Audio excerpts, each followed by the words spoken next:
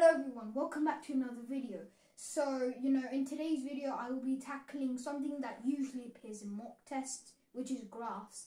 Now, the thing is about graphs, it varies between the person, if they're really good at graphs or not. And because in nearly every single mock test I found there were graphs in there, and because it was such a core thing in the 11 plus mock tests, I was thinking let's do a video about bar graphs. Not bar graphs, we'll be doing pie charts, line graphs, pictograms, everything.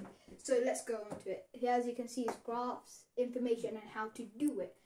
So first up are pictograms. Now, the reason why it's called pictograms is because it's got pic, which stands for picture.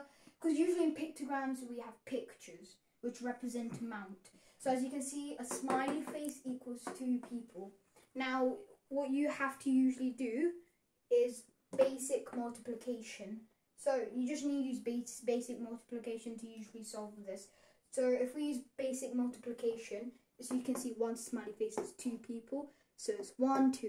Now if I use my multiplication, I think 2 times 2 is 4. So that we know there are 4 right now. However, we come across a half of a smiley face. So now this is the thing. If there's a half a picture, then usually the amount it's worth is halved. So as you can see, this is half. So this is half. So the amount is 2 people. If we half it, that's 1 person. So as you can see, that's 1 person. Now this part uses addition, not multiplication. So yeah, basic addition too, you need to know. So 4 plus 1 is 5. So you do 5 there. So we know 5 people like football out of the survey. Next we go on to tennis. Now again, using my basic multiplication skills, I will do it. So 1, 2, 3, 4. So there are 4 smiley faces. So 4 times 2 is 8. So I know there are 8 people right now. Then we have half a smiley face again. Now if you remember, if it's half the picture, we half the amount it's worth. So half of 2 people is 1 person. So there's 1 person. Now 8. Now as you can see, again we need to use basic addition. So 8 plus 1 is 9. So we know 9 people out of the survey like tennis. Next up we move on to golf. So as you can see, that's one smiley face. 1 times 2 is 2. So we know 2 people. And now if it's half of it, we half the amount like I said, which is 1 person. So 1, now using my addition skills, 2 plus 1 is 3. So now we'll do it. So as you can see, now we've written down all the, contents, that how much there is. So if I was given a question like, what's the most popular sport? I would be like tennis. And if it's like, what's the least popular, sport? I would be like golf. So, it's really nice to write down how much, the data. Next up, we're going to move onto bar charts. As you can see, the reason it's called bar charts is because there are bars and it's in a chart. Yeah. So here we have a survey of pets. So as you can see, there's a cat. Now using this, we look at the top of the bars. As you can see, the top, as you can see, lines up with a 10. So now we think there are going to be 10 people who like cats. So we write a 10 there. So we know 10 people out of the survey like cats and own a cat. And then next up is a dog. Now we look up. Now we do little dashes and we check. As you can see, it lands right here. Now this doesn't have any number on. So using that, we will use our skills. So that's 10 people. So there'll be 11, 12, 13, 14, 15. And it lands here. So we know there are 40 people who like dogs and own a dog. Next up, we're going to fish. So we're going to just go there. And as you can see, it lands there. Now we know each line is worth 1 unit. So we know 10 take away 1 is 9. So 9 people like fishes, and they have a pet fish. So then we know this. Again, using this, if you write down information, will be really helpful. So let's say if you're getting a question, you already have the answers in front of you, so you can easily answer it. Next up, we're going to line graphs. So this gets a little bit complicated. It's not really complicated. You have to just practice and you'll understand. As you can see, right now it looks very confusing, but don't worry, it's easy. So first of all, you should draw, so you can annotate. So you can just do this. You can draw lines. Just you can draw on it, because in the actual N+ exam there'll be two separate things. There'll be the answer booklet where you write down all your answers. There'll be the work booklet with the questions, and you can do all your working out on it. So don't worry, annotate it.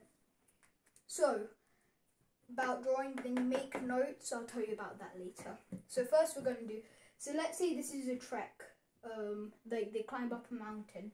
So they start at, so it's 2 p.m. So we'll look. If it's 2 p.m, let's see how far. As you can see, these are all in kilometers. So always look here. This is kilometers, so it'll give you what you need to know, what units this is in, and you can tell this is time because it says 2 p.m, 3 p.m, 4 p.m, 5 p.m, like that, so you understand. So if you're given a question, when it's 2 p.m, how far have they climbed up the mountain, you will be able to draw. As you can see, 2 p.m, you draw up, there's a cross there. So then you go to the sideways and you see here. Now, because it's kilometers, we know this is equivalent to 2 kilometers. So we know by 2 p.m. they've climbed up 2 kilometers. If you're given another question like, let's say, oh yeah, if it lines up to around here, midway, as you can see, this is going up in 2s. So we need to just half and count up in 1. So you can figure this out by going, this is 1. So if you're given like that, you can fill up the empty spaces by doing this. So you'll get a more accurate thing. How where it lands on.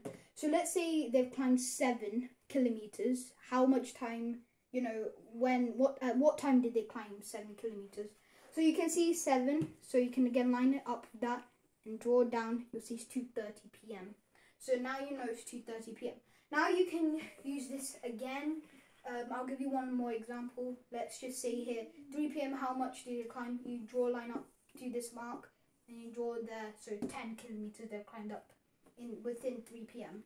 Then you might notice this thing here, as you can see there.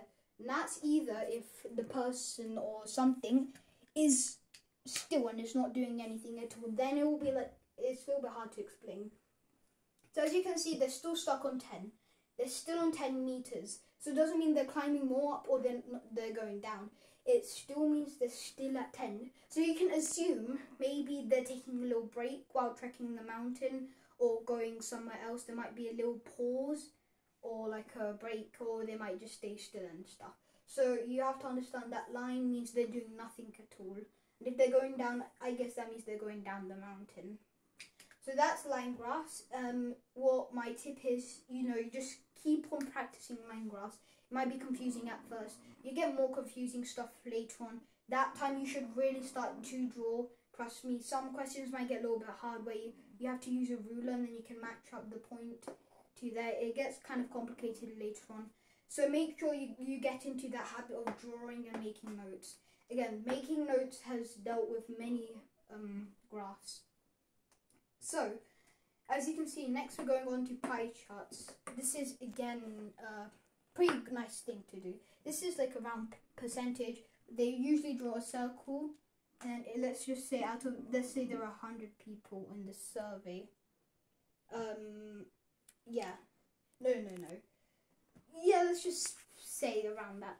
So what you can do is this. 1 minute, I'll just change that to 10%. Okay, that's better. So what you can do is, if let's just say there are 40% who like cucumbers, using your percentage skills, 40% of 100 is 40. So it's just really simple. Let's just say how many people like cucumbers. You will see that this is equal to 40%. Then you'll be able to figure it out. This is really easy. You don't really need lots of practice on that. You have to know your percentages really well with this. So yeah, that's pie chart. So I'll quickly revise through all of this just to make sure. So this is a pictogram. It uses pictures. If it's split in half, it's half the amount the actual whole thing is worth. Next is line graph. Remember what I said. You follow on up, and once you reach something like a point, then you go sideways. As it's like a coordinate graph. Coordinates, the x and y coordinates, but replace the but don't think of it as coordinates. Think of it like that. then yeah, we've got, this is break. Remember, that means they're doing nothing. They're probably taking a break like that. So I'll quickly do something. Let's see how long their break lasts for. So you can see here, it starts at 3 p.m. Then look, if you can look here, it goes down to around 3:30. So you can assume it's 3:30. Then you can subtract 3 p.m. with 3:30, 30 minutes. So you can assume they took a 30-minute break. So like that, you can calculate how much break, if it says how long do they have a break for or something.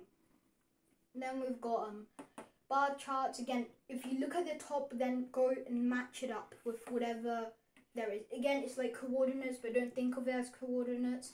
As you can see, it can line up there. And if you've got missing values, again, you can fill in. You can go 1, 2, 3, 4, 5 like that over here. So then we have the pie chart, which we just explained. The thing is, keep on trying with all these graphs, then you will be amazing at it.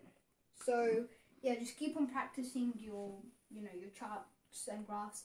So yeah, that's all I have for today. If there's anything else you want me to do, make sure you comment down below and I will do it in my next video. So hope you all enjoyed this video. If it really helped, please make sure to like and subscribe, because if you do that, it will show me lots of support and it will be better. So share this video, and yeah, hopefully, thank you all for watching. Bye.